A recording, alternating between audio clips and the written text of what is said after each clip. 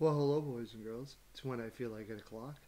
I'm Pearl of Wisdom, and you're listening to my NHL Pearls of Wisdom Beepow edition. Where we give you all the picks for the day for you people who like to plant wagers on those sort of things. I'm keeping my voice down as it's very early in the morning, but I was awakened by the whatever it is, and felt I have to go do picks. I felt a deep inner yearning to do picks for you. No, I just couldn't sleep. But I don't want to wake everybody up.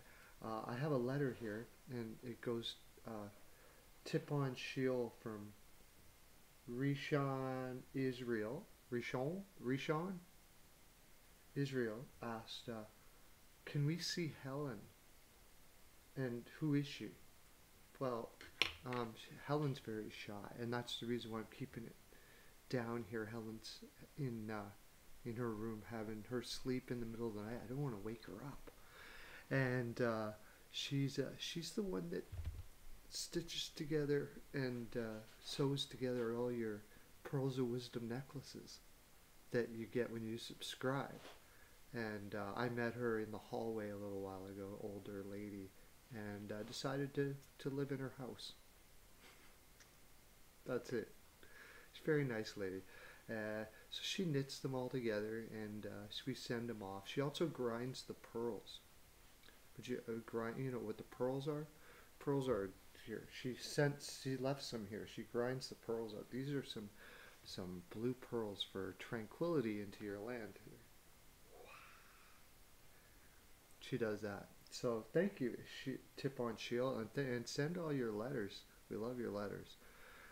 Guido goes down in the letter room every morning, and he picks up the sack of letters and he pours them all over the letter table, and then we all do the Perlo dance, and yeah, it's fun. So anyways, we got NHL picks for you today, but yeah, that's who Helen is. And so we'll look at yesterday's picks first. Now Saturday, we don't have enough time to go through Saturdays, unfortunately.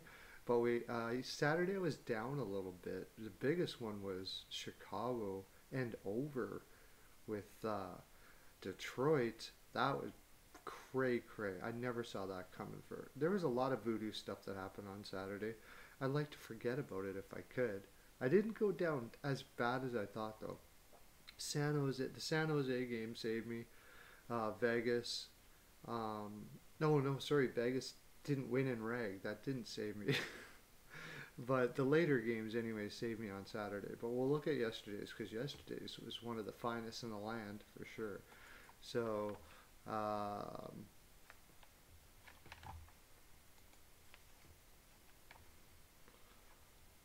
scores. So tell me down there in the comment section how your weekend was, how your picks went. Also, remember, if you give me parlays, or if you comment in the comment section that you would like a month of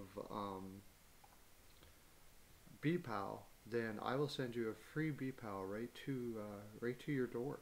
You can have 1 month free. What's going on here? Why is this not working?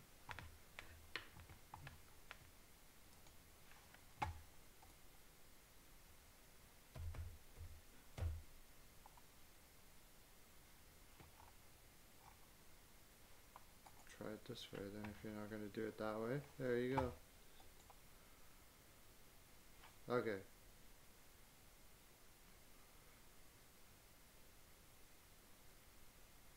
Okay, there we go. So we had Bruins versus Rangers. I actually went Rangers PL here. It was the one that I had incorrect, but for very small. But we did have the under, and it was under. I don't know. Boston was going to turn it around. It was looking back. I thought it was pretty silly to think that Boston was going to play 3 poor games in a row against a young Rangers team. So that's we live, we learn, don't we? Yes, we do. I didn't take I didn't take the line here. Both of these teams, I did lean the Predators because the Blue Jackets. My gosh, Yeah, it's just getting ugly there. Tortorella could be on his way out here soon. I would imagine. He's probably getting a little bit of window to work on having Line A in the lineup, but as it stands right now, that lineup looks just totally disheveled. Not just lineup, but their energy in that team. I won't be picking them for a while, I don't think. But we did have the under for pretty good money, so we did well there. This was our big one of the day. We had the Flyers in regulation and an under for large pearls. Turned out exceptionally well for us. We also had the under and the Capitals here. The Capitals gave us a bit of a scare. I think it was Capitals in reg, yeah. So we nailed that. And Islanders and the under here. So that was fantastic. And here we had a little bit of a blip, except we did have the Blackhawks in reg. I actually strongly recommended the PL here. I really thought the Blackhawks were going to light it up. For Philadelphia too, I recommended the PL as well. So that if anybody would have taken that recommendation, they would have been doing really well for themselves. So yeah, we had Chicago, and we had the under though. I didn't think they were gonna. I didn't think they were gonna lace them that much, but they did. And but the under was under not very large pearls. It was under smaller pearls. So up quite a bit. The little bit. I think we were down about 2.5 shells Saturday, and this easily made that up. As a whole, overall, we're probably, with all the sports I do on Patreon, we're up close to 50 units. So lots of money. If you played every play that I did, whatever your unit is, that's what you would be up. And not only that, just the frolic. The frolic, my friends, is even more worth the units. So highly recommend you go there and check it out. Comment in the comment section. I'll give you a free month and we can have some fun. Okay, let's look at our picks for today, shall we? Where are my picks? There we go. Okay, tough card. Very tough card. I had to do my ohms, get in my chakras in line for this one because definitely difficult games. Florida versus Carolina. Both teams are playing fantastic. Honestly, Carolina is like the class of the league right now. Pretty darn close. It's Carolina, Toronto, and probably Tampa Bay. And then Florida, Carolina, and Tampa Bay in this division is really making for fun stuff. However, I'm just because they're at home and they're both really tired because they're both playing 5 games in 7. Now, Carolina's 5 games in 7 has had a lot more travel. Florida's been home the whole time. So I'm going to lean Florida here, especially if Trigger's in that. And that's another perk about going to BPAL Picks on Patreon. I give updates throughout the day on changes that may happen. I'm still not completely sold on Bobrovsky, but I'm getting there. He's starting to look better. If Carolina's going with Reimer, I'm taking Florida all day here. Now, I say that I'm not confident with the goaltending. However, when teams are playing 5 games in 7 and not tired, generally less goals are scored. So I'm probably going to lean the under here on 6. You're getting good juice on that because these teams can score a lot, but tired teams generally score less. So I'm going to go under 6 for that. Ottawa versus Calgary. Now, Calgary just destroyed Ottawa last game, and they were angry, okay, after losing. They got all hyped up, and now the question is, can that carry on into this game? They're in a situation where they're playing 5 games in 7 nights. I'll take a look at that here real quick. Calgary, 1, 2, 3, 4. Monday's over here. It's the next day if you switch the page over, so we won't do it. 1, 2, 3. Day off. Yeah, 5 games in 7 nights. And you'll say, well, they had a day off in between. Yeah, but when you're playing, I mean, these were tough games. They got beat up here. They beat up Ottawa here. Ottawa should be more rested and should be angry and coming back here. I have Ottawa PL as of right now because their lineup, I mean, Calgary, it's really tough. It's really Murray that is the issue with me. They don't really have another goaltender to put in here. It's probably Murray. If Murray is playing real well, and this year it's been like one or the other, either really bad or really good, pretty much, then Ottawa will likely win this game. And also, if Rittich has been playing for the most part really well. He had one bad game and then came back and played well again. Markstrom looks for Calgary. This is the goaltender for Calgary. Markstrom looks like he's going to be out again. If you want to play it safe, I would say Ottawa on the spread. Because since you're getting 156, it's almost the same as taking Calgary on the money line. I would. It's a very tough call. This is a very difficult game because Calgary's been so inconsistent. If you just play long term, going what you're going to make in the long term, which is really how you should bet. You should keep a tab of how much you're making every day and see what you're up over time. Like we're up 50 units on all of our sports. I've had good days, I've had bad days, but overall I'm way over. You probably want to take Ottawa here, ML. With that kind of juice, the value on Ottawa here is the play. So, there you go. If you're worried about what you're going to win tomorrow, take Ottawa PL and put it in a parlay. That's what I would say. Vancouver versus Winnipeg. I just can't take Vancouver. I'm trying to find a spot for them. But against a Winnipeg team that's just flying, and I don't believe they're overly that taxed here as far as the schedule is concerned. Yeah, no, they're not. They're going to be at home. Oh yeah, Vancouver isn't either. They haven't played for a couple days now. These are two healthy teams, fairly healthy teams with rest, but until I see a Vancouver team that has any confidence at all, I gotta go Winnipeg ML here. Might even consider in reg for the extra juice. Seriously, where you'd be getting about 220, 230. As far as over under is concerned, as far as total is concerned, they're probably 6.5. Jeez, I'd probably go under there. Simply because if Winnipeg's really rolling, Vancouver's not going to score all that much. Now, if Vancouver decides to put Holtby in, maybe I change my mind. Hollebuck's getting back to where he was before last year. I mean, he struggled a little bit early. So, Vancouver might have a hard time scoring enough to get this onto an over.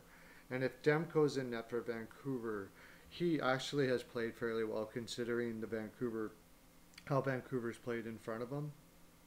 So this could be like a 4-2, something like that. Yeah, somewhere. I'd probably lean the under, but Winnipeg is probably the play. St. Louis, Anaheim. St. Louis is on a 3-game losing streak right now, something like that, and they're very injured. If there was a spot for Anaheim, this is probably it to beat St. Louis. They could make a comeback here. It's a tight game. It's a tight game. It's a tight choice. One thing I would say is that I probably lean the under here. St. Louis did score a lot in their last game. They need to score a lot to win because they're banged up on defense with Parayko out.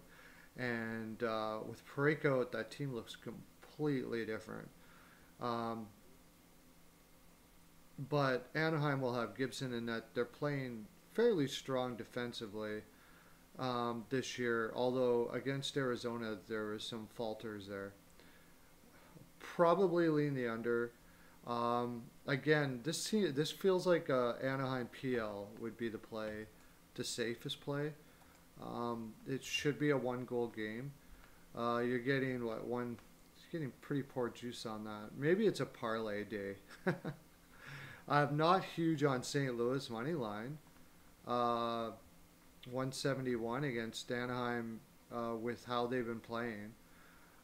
If you're again going back to what we were saying before, if you're looking at long term, this is probably a 55% chance St. Louis wins this game, maybe 60% chance. So on your 40%, you're getting 225. Probably that's the play if you're really going to calculate your overall long-term earnings. Anaheim to win here is probably the play. Toronto versus Edmonton. Edmonton, if Edmonton could play like they did the first period against Toronto for a whole game, they win this game. Um, they're at home. It's saying Smith right now in net. By the way, there's no goaltender confirmations for any of these games yet, which makes it difficult.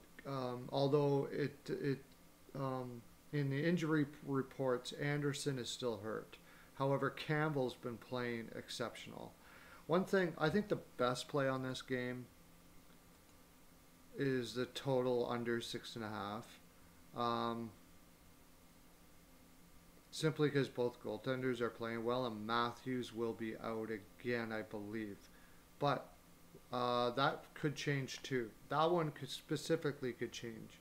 So, like I said, I get over to Patreon. Let's see. I'll let you know if Matthews is in there. If Matthews is in, I'd probably lean the over.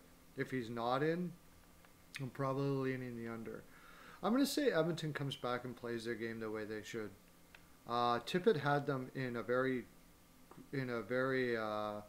good headspace before that Toronto game, and I'm going to bank that he brings it back. I'm going to take Edmonton on the ML here again on that. Minnesota versus Vegas. This is a really tough card all the way up, all the way through. Really, Talbot played fantastic. Talbot is back and will probably be playing here. Fleury is back and probably be playing here. Are they? Please tell me they're giving you 6.5 on the total. No, only 5.5. Okay, wow. Both of these teams can score like crazy, regardless of who's in net. Honestly, I'm gonna lean the over 5.5. It's probably the play here over the line. Minnesota is a lot better than people think. I'm probably gonna go Minnesota. On the I'm not too confident in it, but it's almost close to a coin flip here. I'll give Vegas an edge at home, but at 169, I'm not really. I don't really like that risk for the odds. So probably take Minnesota ML. Again, all of these feel like a PL into a parlay, like Minnesota or something like that. And I'll do parlays on my Patreon, which I hit at quite the regular basis. About 50% of the time I hit my parlays on 4-1 odds usually. So you figure it out, I'm up quite a bit there. Colorado versus San Jose. This is the game of the night right here. Colorado in regulation. San Jose just is. Carlson is back for San Jose, but their defense looks terrible, and Bugner doesn't seem to be able to do anything with it. It's mostly a roster issue. They just don't have the players that they need to be able to be successful. Simple as that. And Colorado, although they struggled a little bit early, has come back and looked very good the last couple games. They look solid. The only thing I will say is Makar is out, but that's tough. But their overall defense is still solid. They started hitting the last couple games, and when Colorado's hitting, especially against a soft team like San Jose, it should lead to destruction. Jones will be in net. Jones probably has played very well considering who's been in front of him as of late. Now, but I'm still, especially since I believe they're giving you You might even want to go on the spread here too at 220 for Colorado to win by on PL. I wouldn't tell you not to do that. That seems like a pretty decent play. Colorado probably is going to win this by 55 to 60% of the time. For that juice, that's a good play. You're getting well over plus money at 50% play. That's a good play. Um, as far as the total is concerned, look at this. You're getting 6. This has got to be over. If that's not over, I don't know what is. So yeah, I'm putting big on the over at over 6 against a San Jose team that just lost 7-6 against St. Louis and has been pretty much losing a lot of games by a lot of goals. Yeah, I'm definitely doing that. Well, that's my full 42%, boys and girls. That's all I have to give. Get out there and make your bets, as a lot of the people like to say. By the way, baseball season's coming up right away. Over on Rick at Picks, I highly recommend you check him out. He's one of the best baseball cappers I have ever seen. Go check him out. He's also got a Patreon as well. Also, I am going to be adding Capper's Comparison. Go check out Capper's Comparison. He is fantastic. He's doing mainly UFC. But what he does is he takes all the UFC cappers and he tells you what they all picked. He gives you, so you can go to one place to see what all the UFC cappers are doing. He is also going to be providing me UFC picks for my Patreon. His percentage is crazy. I'm happy to have him on. Where next ball comes up, I'll be doing a lot of ball as well. NCAA and basketball, we're way up this year. We're just up, up, up, up, up, up. So I recommend you go comment in the comment section. I'll send you the link. Take our largest our highest package or best package at premium picks at $25. I'll reimburse you. You can try it for a month. Okay. Okay. Have a great day, everybody. Lots of love to you. Okay. Bye.